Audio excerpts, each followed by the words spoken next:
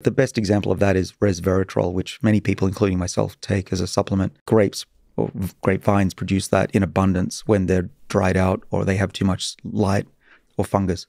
And that we've shown activates the SIR2 enzyme in our bodies, which, remember, is what extends lifespan in yeast and slows down aging in the brain. The xeno means cross-species, and hormesis is the term that what doesn't kill you makes you live longer. And be healthier. And so we're getting cross-species health improvements by molecules that plants make. And plants make these molecules when they're also under adversity. We want to know when our food supply is under adversity because we need to get ready for a famine. And so we hunker down and preserve our body. And by eating these colored foods, so practically speaking, if it's full of color or if there's been some chewing by a caterpillar, organic, grown locally in local farms, I'll eat that versus a watery, insipid, light-colored lettuce that's been grown in California. So you want vegetables that have suffered. That's the xenohormetic molecules. I love that term. I'm going to take that one with me. Thank you.